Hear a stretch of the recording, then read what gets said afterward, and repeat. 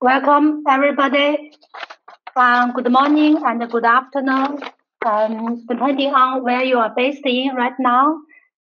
So on behalf of the newly established UNEP Copenhagen Climate Centre, I would like to invite you and welcome you to attend this webinar to launch our new publication, Climate Change Business Risks and Opportunities, focusing the role of private sector adaptation. So before we start our session, I'd like to introduce you a few rules. So first of all, I want to inform you that we will record this webinar. And if you have questions or comments during the speeches and the presentations, please use the question mark on your screen to leave your questions. We will have a chance to discuss them during the Q&A session. Okay, let's start. My name is Jingjing Gao, and I'm a researcher and climate adaptation advisor at UNEP CCC. And I work in the field of climate adaptation and the private sector, as well as adaptation transparency. I'm also the co-author of this publication. So UNEP CCC is a leading international advisory institution on energy, climate, and sustainable development. And it is engaged in implementing UNEP's climate change strategy and the energy program. We're focusing on assisting developing countries and emerging economies transition towards a low carbon and climate resilience development. One field we work in is the private sector's engagement in climate change, which is also the topic today. So now I'd like to introduce you the program today. In the first segment, we would like to invite two speakers, Ms. Yan Chen and Mr. Eliot Panay, to give short remarks highlighting the two perspectives of today's topic. And then in the second segment, the authors of this publication, my colleague Elizabeth Rush and myself, will walk you through the key findings. And finally, we will open the floor for questions and comments to discuss the topic of today and to try to interact with our panelists, including our speakers and the lead authors of this work. So with that, I'd like to invite Ms. Yan Chen to speak to the support for SMEs in adapting to climate change with their empirical work from one of the existing tools for SMEs in assessing in their climate risks. Yan is the advisor with the GES. She leads the green economy team. Her area of expertise, including green private sector development, climate change adaptation, resource efficiency, and so on. Yan has also worked on regional economy integration, trade in service, and SMEs development in different developing countries. Welcome you, Yan. Thank you very much, Jingjing, for the introduction, and special thanks, of course, also to UNEP CCC for inviting me to speak on behalf of GIZ.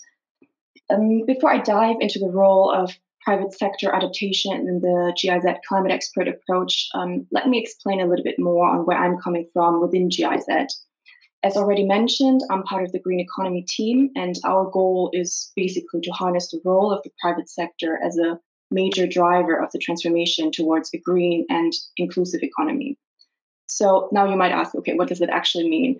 What we do is we focus mostly on green private sector development, which we define as conducive to maintaining healthy ecosystems, more resource efficient and less pollutive, as well as low carbon and climate resilience, while at the same time, of course, creating economic opportunities at scale, including income and employment generation, but also the provision of essential goods and services. Climate resilience and adaptation is of special importance here, particularly from a climate justice point of view. If we look at global economic losses from climate disasters, they've been increasing drastically within the last years. And according to recent estimates, we're talking about a current average of $300 billion per year. Because of their geographical location and also their weak infrastructure, developing and emerging countries bear a very high share of these consequences of rising temperatures, seasonal irregularities, and extreme weather events such as heavy rains, floods, or droughts. And this, even though most of them contribute less than 0.1% to global annual CO2 emissions. For developing countries, there is a crucial need for all economic sectors and companies to adapt to the unavoidable consequences of climate change, to avoid exactly these potential economic losses. And this is even more important for SMEs because, as we like to say in private sector development, they form the backbone of our partner economies. So climate change adaptation is important so that it will not threaten productivity, competitiveness, and ultimately the capacity of the private sector to support the livelihoods of people through income generation and employment. However, in the international discourse on climate change, the private sector is often viewed as either the main source of emissions, so there's a major focus on carbon reduction and mitigation targets, or as a potential source of funding for adaptation and mitigation measures. But what is overlooked here is how business models in the private sector are impacted by climate change. SMEs are exposed to various climate change risks. Typically, the focus here is on direct physical risks, which means operational impacts, such as damage on assets, disruption of production processes. We are basically talking about things like machine overheating or decrease of staff productivity due to extreme heat. But companies can also be indirectly affected as resources such as water and energy become more scarce, therefore also more expensive, and we see a lot of supply chain disruption here. And then lastly, there's also transition risks, which is mostly related to changes in technology, markets and regulations, and also a potential liability for emissions in the future. This is the vulnerability side of adaptation. But what we like to stress, especially when we work with small and medium enterprises, is that climate change will also create a lot of business opportunities. So there will be a rising demand for products and services such as efficiency technologies, insulation material, other climate resilient construction material, and also consulting services, because there's a pretty large knowledge gap here. Currently, SMEs in developing countries are not very well equipped in dealing with these challenges. Most of them already have very few human and financial resources at hand. Most of them are basically unaware of the risks and opportunities involved. And what we find is that there's often no supporting structure from either the government or the private sector. So we don't see a lot of chambers, business associations, or other business development services providers focus on the topic of climate adaptation. So it is against this backdrop that our Ministry of Economic Cooperation and Development has decided to commission a project, a global project that focused entirely on the topic of private sector adaptation to climate change. It was a project that was running from 2014 until roughly 2017 and 18, and it focused on 4 pilot countries.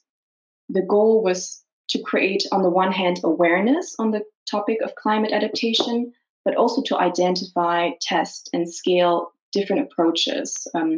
And while there were different approaches and instruments used in different country contexts, they realized that there were a lot of similarities when it came to facilitating awareness raising and also supporting businesses in becoming more aware and in developing adaptation strategies. What came out of this process is basically our climate expert tool, which is featured in the publication authored by Jingjing and Elizabeth. It consists of a very simple and straightforward 5-step approach that is supported by an Excel-based planning tool, where we can just simply insert numbers. It starts out with the identification of climate change phenomena and their impacts, usually from a country perspective. And then the next step is to assess the company-specific risks and opportunities involved, and then to identify and prioritize adaptation measures. The third step is done through a cost-benefit analysis, which is at the heart of our climate expert tool. And what comes out as the final output is a climate change adaptation strategy and also various supporting documents such as a communication strategy. And recently, as we've been updating the tool, we have added a fifth step, which is on the topic of adaptation finance. So we saw the need to support SMEs in identifying the right financing options for each of the adaptation measures in their strategies. In working with SMEs, I think it is very important to somehow strike a balance between a tool that is easy to understand and very user-friendly, and yet complex enough to capture all the relevant aspects. With the climate expert approach, I believe we have a very versatile instrument. I mean, currently we use it for stakeholder awareness raising. We use it to conduct direct company assessments. But the most important part of this approach is that we also use it as part of a training of consultants approach. And this is very important to promote knowledge transfer.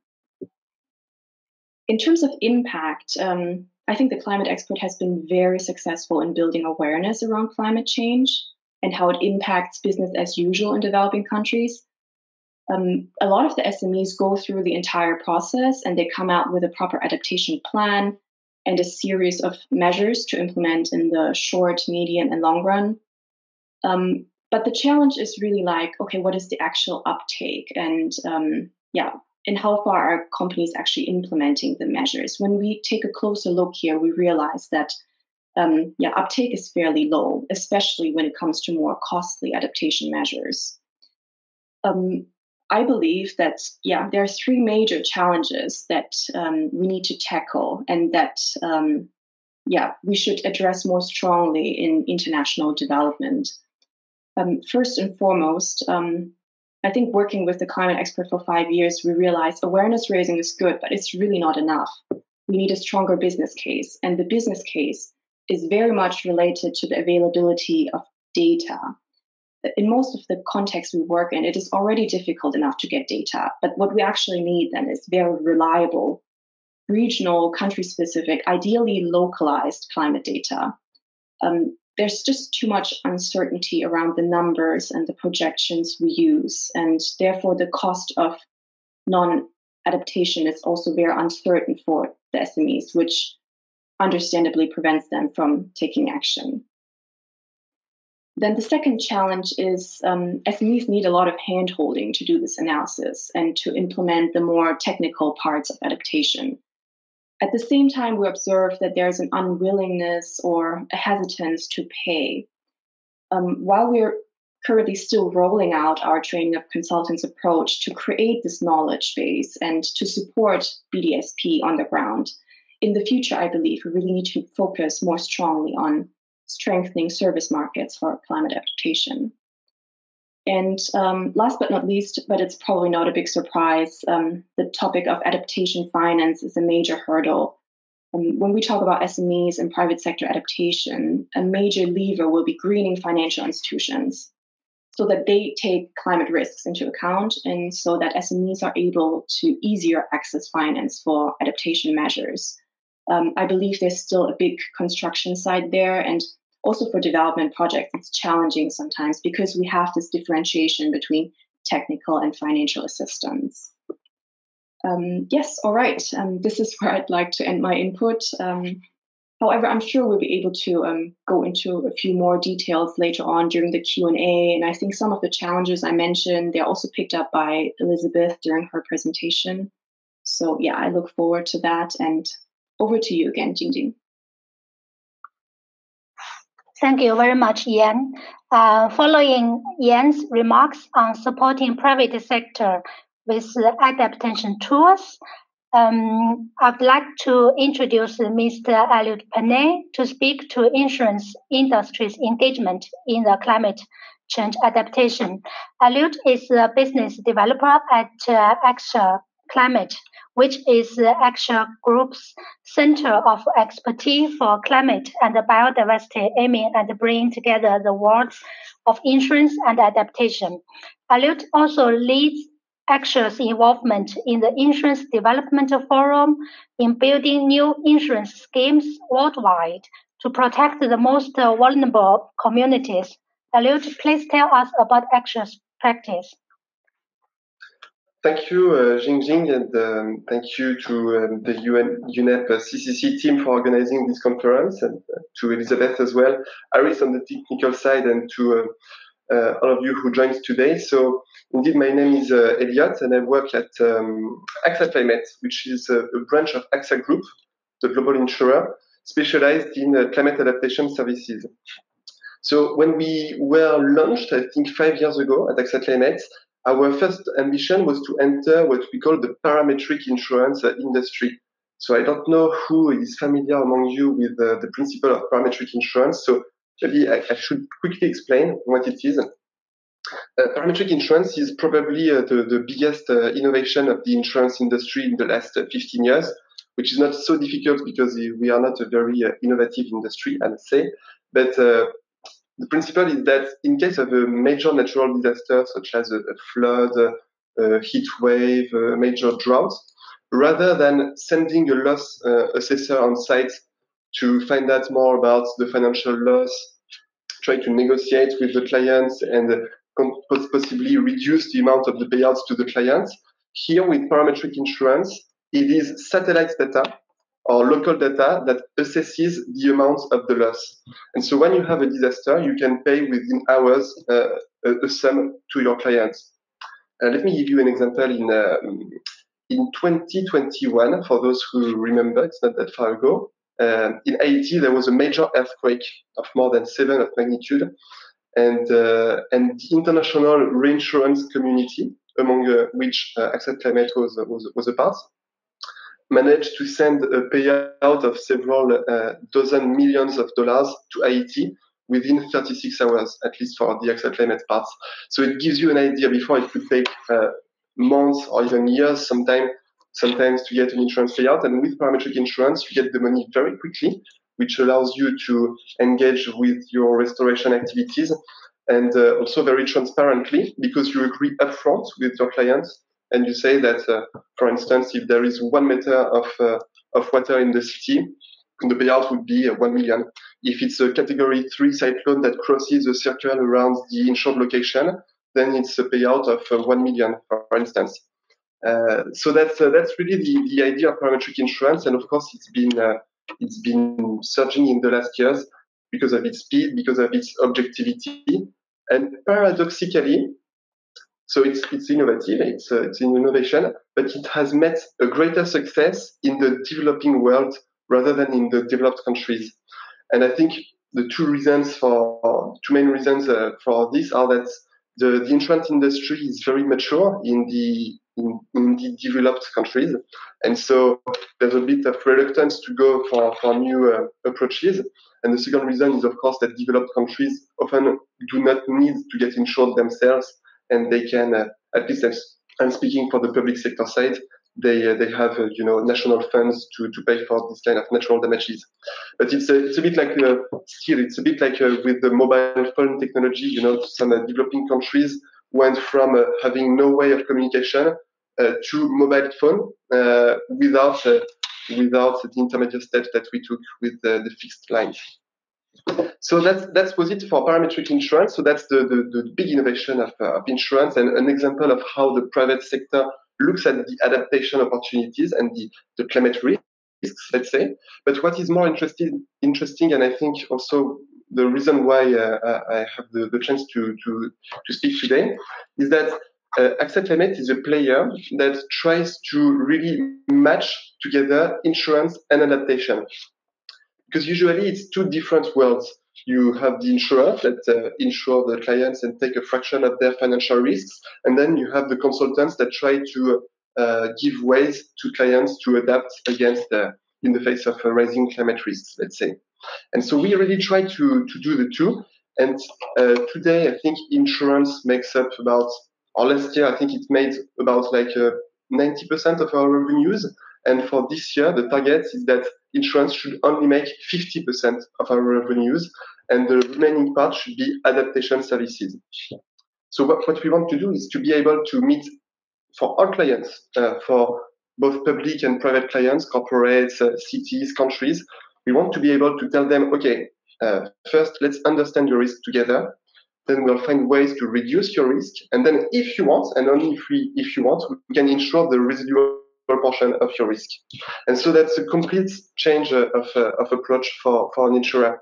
And I think there are two main reasons for this change. The first one, the two complementary reasons. The first one is that we are more and more committed, and at AXA Climate, for instance, I think the average age is 33, so we are all engaged for climate, and we really want to help communities become more resilient. And the less official reason is that we simply want to keep our job, because I don't know if some of you remember a little sentence from AXA's previous CEO before COP21, who said, a world with plus 2 degrees is still insurable, whereas a world with plus 4 degrees is not insurable anymore. So that means that if climate risks increase too much, insurers will lose their jobs because the losses will be so high that it won't be insurable anymore because the premiums level would be too high. And so nobody would get insured. So it's also a way for us to survive, to say, okay, let's reduce the risks of our clients. And now how do we do this? So it's a bit similar actually in some regards to what Jan presented in the previous intervention. But what we do is basically a 3-step approach. The first step is helping our clients to understand their risks. So basically, we work mostly for private firms as of now, or impact funds, investment funds, and we say, okay, here's your portfolio. You have 2,000 assets. Let's screen them. Let's do a climate risk screening, as we call it. And we are able to say, okay, out of these, 13 assets or 20 assets are at high risk of climate, like a physical climate risk, let's say. So it goes from risk of floods to risk of heat wave, risk of flood, of frost, extreme wind, cyclones, etc. And then we can make some deep dives to propose some adaptation measures. But the first step is really understand your risk and understand the risk of the client and really quantify the risk. So what is interesting is that some people think that the risk, they have an informal already knowledge of the risk.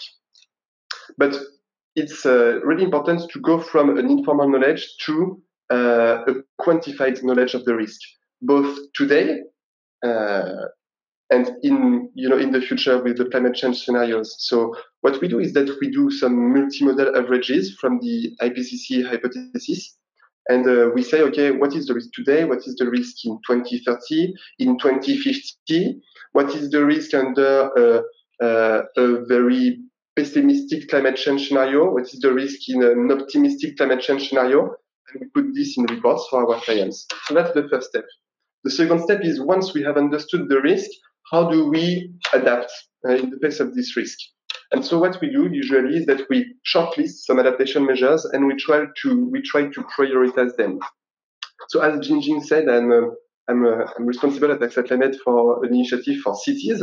And so we work at the city scale, not only at the portfolio scale of investors. And so for cities, for instance, the adaptation measures that we can recommend range from planting trees in the streets, planting mangroves on the coast to break the waves and prevent flooding, making the city greener and the soil a bit rougher so that it limits the speed of the flow of water in case of a flood, digging some retention basins, etc. So we put all these measures, and now we say, okay, how should we prioritize them? And for this, bit like what Jan presented, we perform some cost-benefit analysis. We look at the cost of the measures and we look at their benefits in terms of the risk reduction that it allows.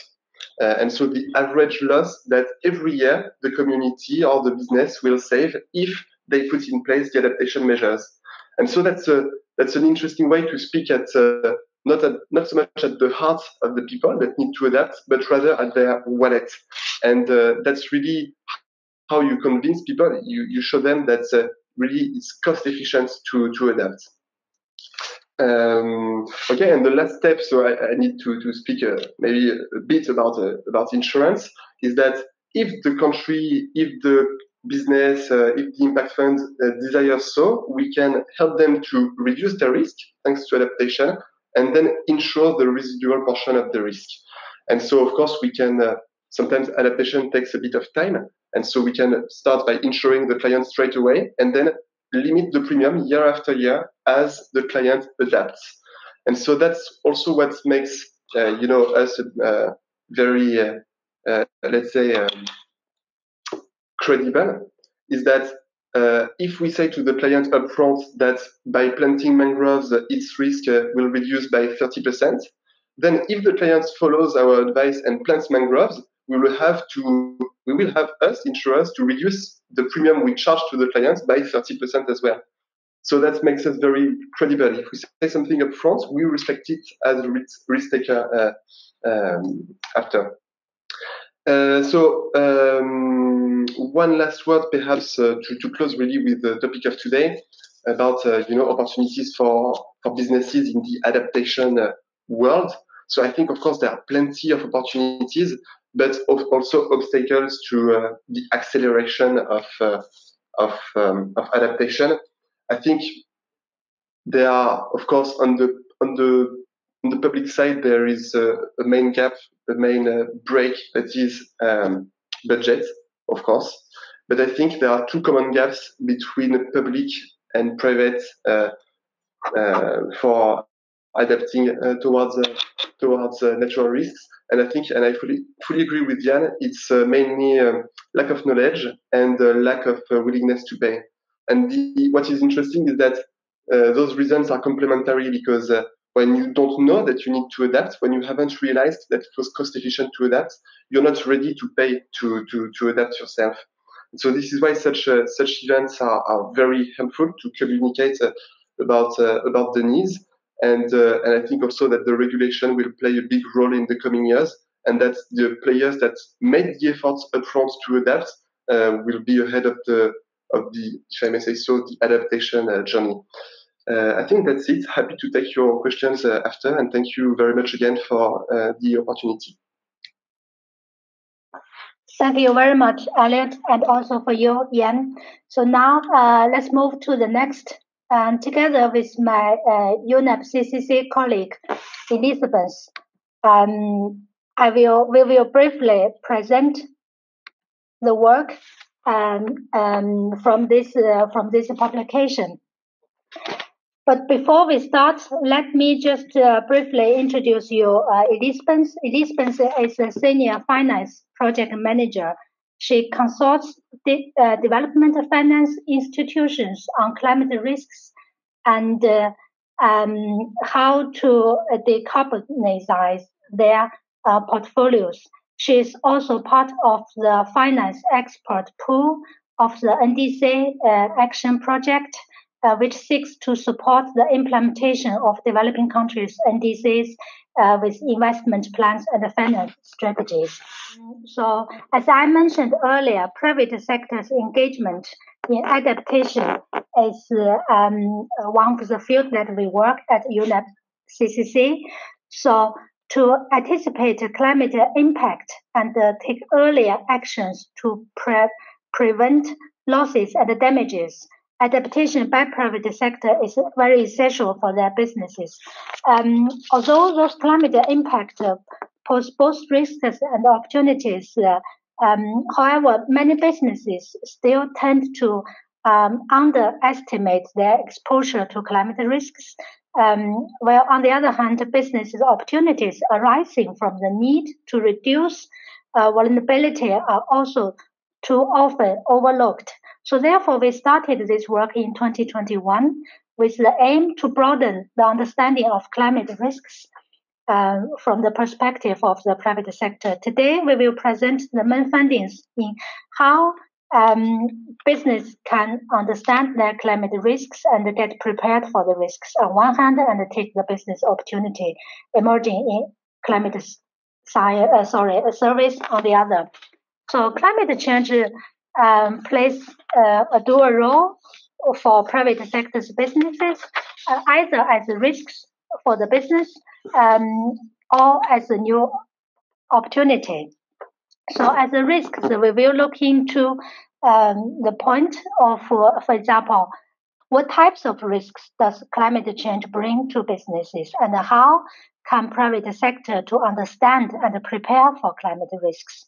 In this regard, Elizabeth will also introduce you a few examples of available tools for assessing your business's climate risks. Lastly, we will also talk about the what influences the private sector in taking adaptation action. So the second perspective is that if we look climate change as a new market opportunity. So we will cover the point as to understand what are the new markets emerging from climate adaptation demand and what helps to scale up the new businesses. And lastly, we will also present a few examples of business cases from different sectors. So in order to understand what climate risks a business may face, we need to understand the element that is determining the climate risks. Here we refer to IPCC's definition, which climate risks will depend on three elements: hazard, exposure, and vulnerability. Hazard is the possible physical events that may have adverse effect on your businesses. Exposure refers to the inventory of elements in an area in which hazard event may occur. So therefore, if a business is not located in the areas with potential hazards, risks would not exist. So the last element is vulnerability, refers to the propensity of exposed elements, such as manufacturing or other operation site, to suffer effect when impacted by hazard event, which also depends a lot on the individual business's capacity. Okay, so then next is to understand what types of climate risks does climate change bring to the businesses. According to IPCC and the TCFD, climate risks are grouped into two main categories. One is physical risks, which is related to a business's facilities, infrastructures, or operations. For instance, damages to your premises and the transport system or employee safety, or anything related to your raw material and the supply chain.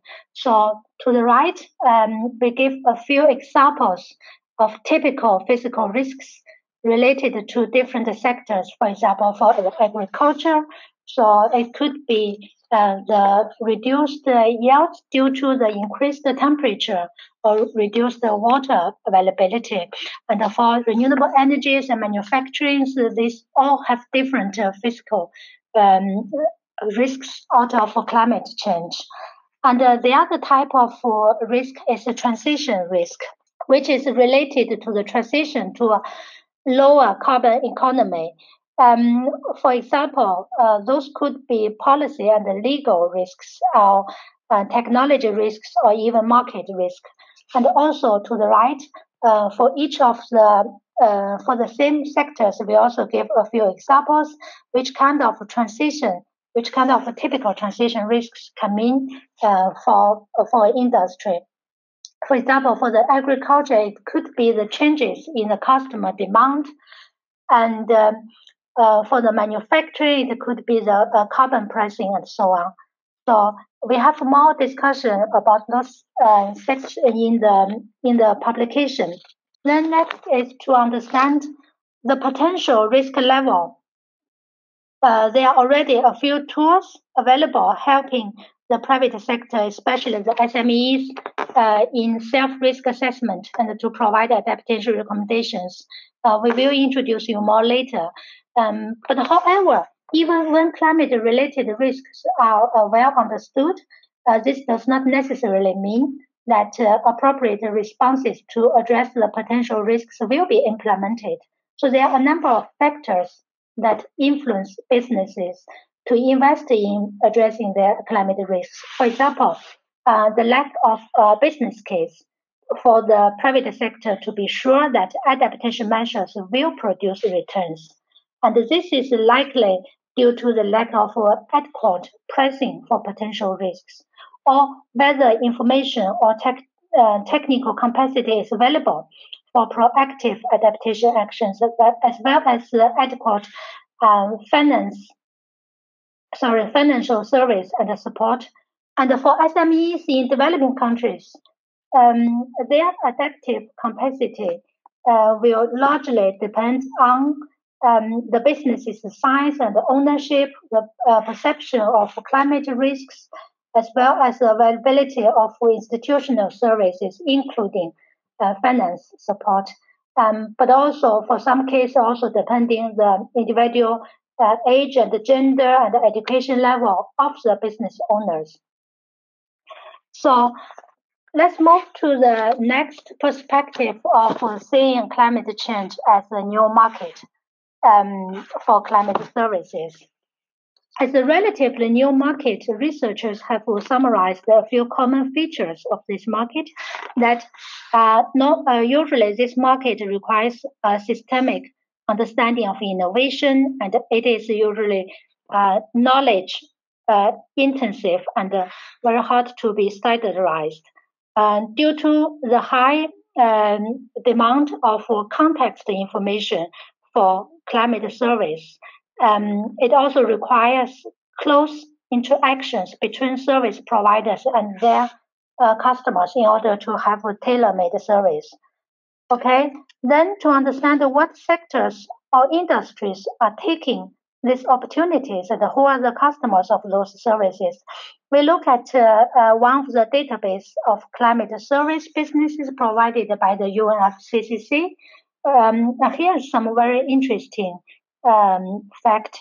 According to the 102 cases, engineering service are the largest adaptation service provider, followed by agriculture and ICT services, and around 10% of the cases introduce the business management and finance services. And furthermore, we can say 3/4 of the 102 service providers are located in Global North. And then looking into the customer and sectors that seeking for the most adaptation service were water management, followed by early warning and other ICT needs, but also agriculture and infrastructure. Again, around 2/3 of the customers are located in Global South. So to scale up the new business opportunities, a few recommendations have been suggested by researchers. Those cover from fostering the uptake by developing adaptation solutions locally and effectively, but also the diversity of business models through support of spin-offs, startups, or public-private partnerships. Furthermore, the contribution of incubation and acceleration program to stimulate market as well as to standardize the service, including product categories, product ratings, quality assurance were also mentioned. So now then let me hand this over to Elizabeth to introduce you a few climate risk assessment tools and examples of business case focusing on adaptation service. Elizabeth. Thank you very much, Jing. I hope you can hear me, but let me know if not. So we want to get a practical understanding of how businesses would assess and plan for climate risks. And the best way to do that is to look at the practitioners. So practitioners like GIZ, Jan has just shared her experience with us. We looked through the lens of the tools that they applied to see how do businesses really go about that? How do they analyze what they're exposed to, and how do they plan adaptation strategies? In this context, we analyzed the GIZ Climate Expert as well as 3 other tools. Due to the time constraints of this webinar, I cannot go into it, but I do hope that you pick up the publication and study them for yourselves. One thing that our analysis showed immediately, what we found interesting, was that there were shared features in the tools. So a common starting point in the tools is the analysis of the context, including companies' exposure, the hazards they're exposed to, and their vulnerability to them. From there, all of the tools take a step-by-step approach, from assessing business risks and opportunities to crafting adaptation strategies.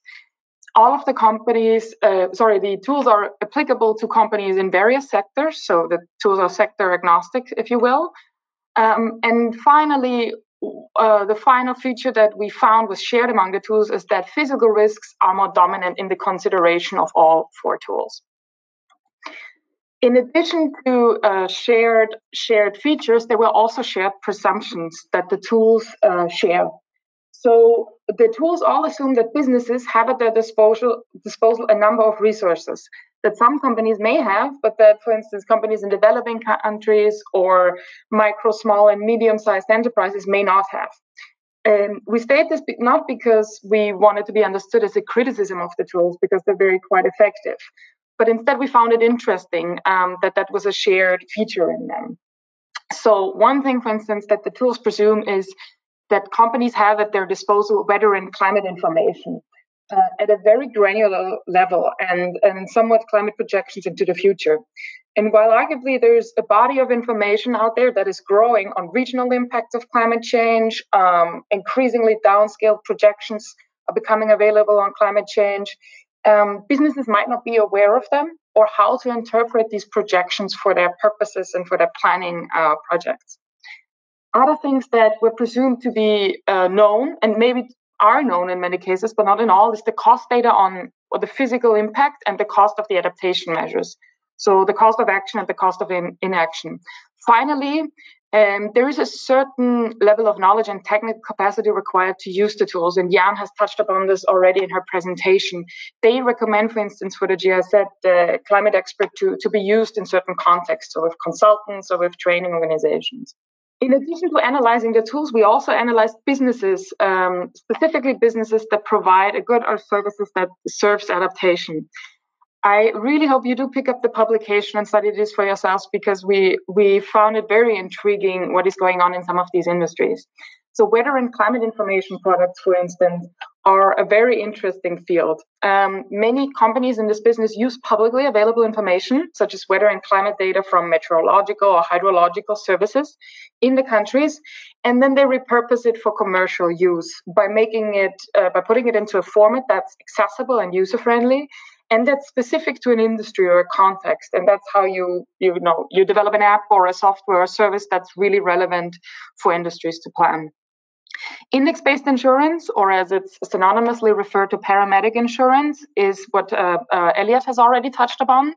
And then finally, in the publication, we also highlight the role that climate resilient and low carbon construction and building materials play in the embodied environment, because it's a very fascinating study of a physical manifestation of adaptation that we wanted to illuminate. And it's interesting within these industries.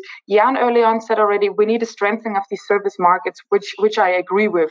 What I found very interesting studying these industries is that they reinforce each other in relevance, so to speak. So on the back of a good insurance product, financial products can be developed, or with the help of weather and climate information products, better planning stimulates, the uptake of other adaptation services.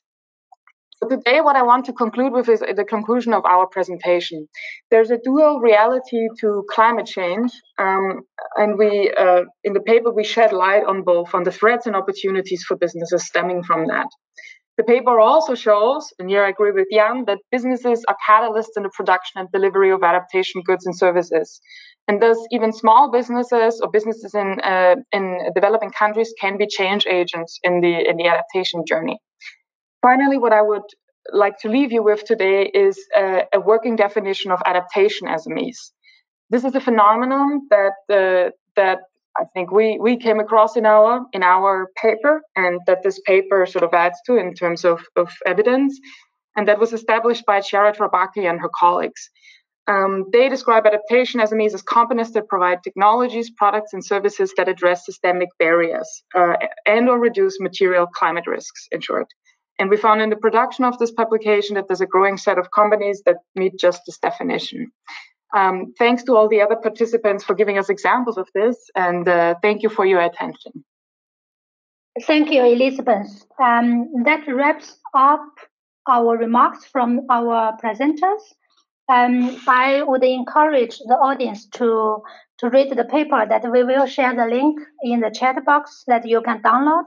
But let's also shift to the Q&A part of our event.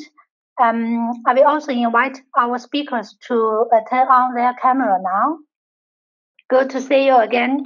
I think we have to get some very interesting questions. Let me have a look. I might pick up one about insurance. I believe this is for you, Elliot.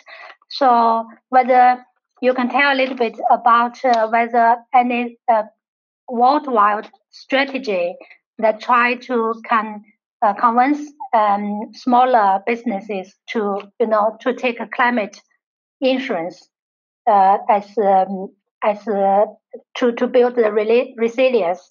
I mean, I understand this is a very big topic, but I'm sure with your experience involved in insurance development forum, you might have some insight want to share with the audience. Thank you.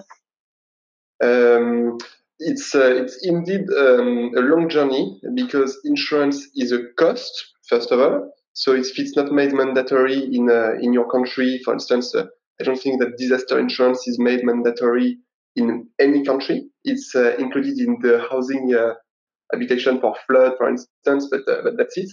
And so if you don't make it mandatory, there's a lot of reluctance, of course, to insure. Insurance is not a desirable good. You never wake up on a Saturday morning and say, let's buy an insurance today. And so the ways that we can do this, we can still try to push for insurance. Is I would say two things. First, get public sponsorship to build new insurance programs. Because as I think Jan said, in a lot of countries, you don't have all the necessary data like this. You need to collect the data, you need to install local weather stations, you need to try to correlate the local data with, for instance, the local yields data to see if there's a correlation between what the satellites tells you and what the farmers suffer, for instance, in the case of yield insurance. And so this goes with the cost, and there are some public programs trying to encourage the private players to enter this space, such as KfW, the bank. They have created a dedicated fund to encourage such programs, and we have 5 ongoing projects with them. And of course, it's long because you need to engage with authorities as well. And the second step, I think, is, so this was upfront, just to design the new scheme, because as of now, so many schemes simply do not exist. And once the schemes are designed, I think that's a good way to encourage taking insurance is subsidizing part of the premiums. That's a long-standing debate for international organizations because, of course, everybody wants to fund, concrete actions and things that are tangible and that you can see on the ground. Whereas giving money to insurers to fund their premiums is, of course, less of a nice action to put forward. But we see that it's the main obstacle for the uptake of insurance is that simply in some countries, the vulnerable communities do not have the means to pay. And so if there is no help from their government or the international community, they won't get insured.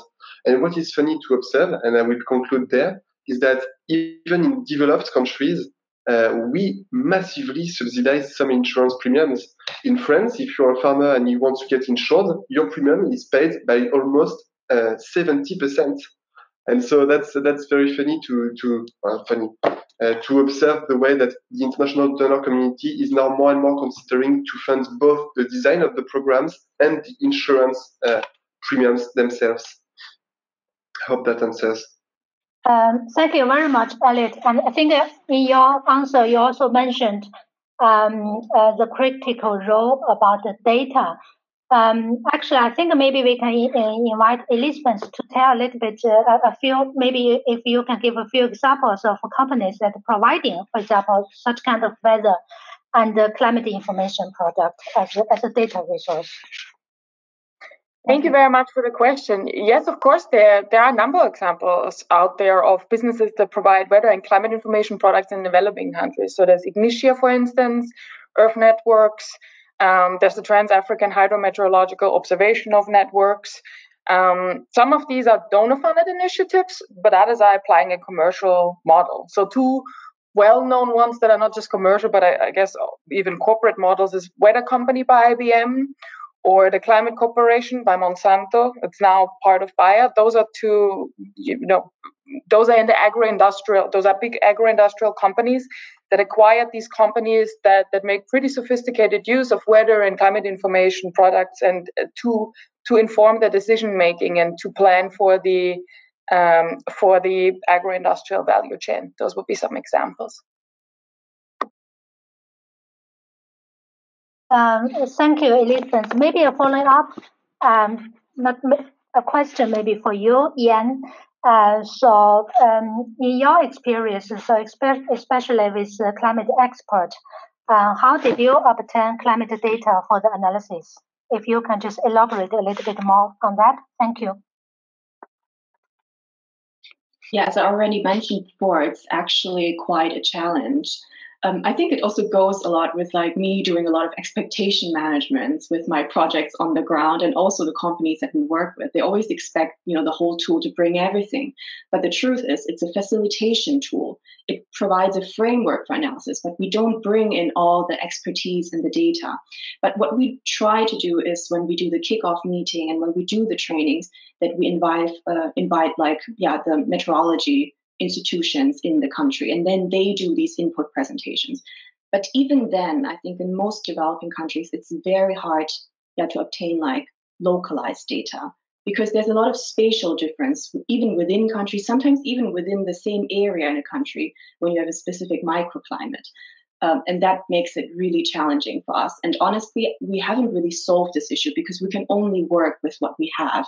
And the funds that we have at hand, they focus on doing, like this 5-step approach. But we usually struggle with, like supporting other projects that focus on, the service market for climate intelligence. Thank you, Yan. And I think it's a very interesting discussion. I actually see a relevant question from the audience asking, what do you think that whether there is a role for large industry in supporting SMEs in taking actions on climate adaptation?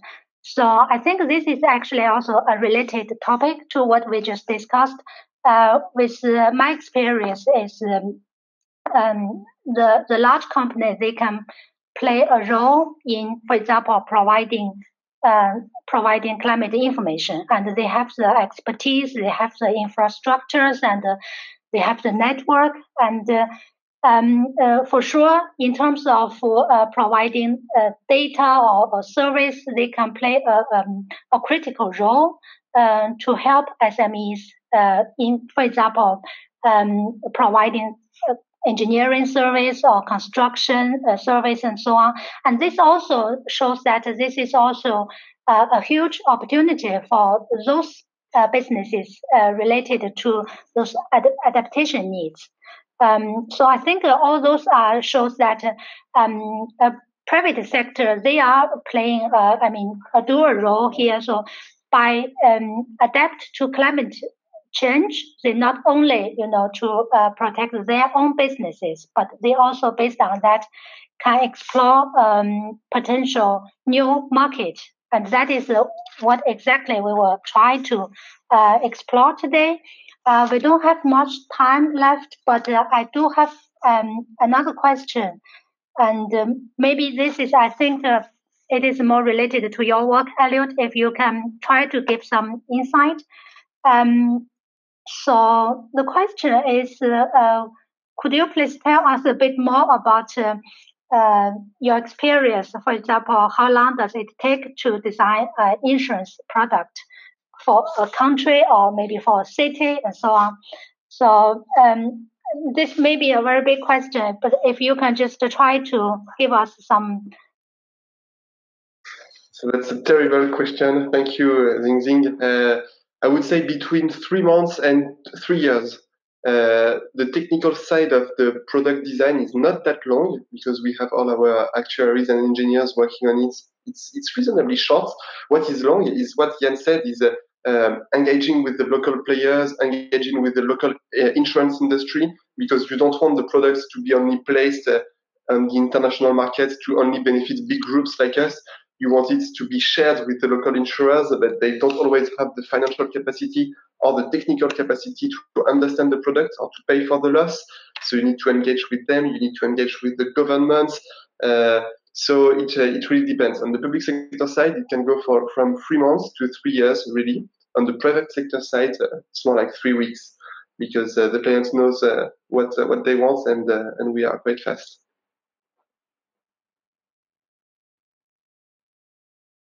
Thank you very much, Alex. It's interesting to know that it can take from 3 months to even 3 years. I mean, for a specific product. Very interesting.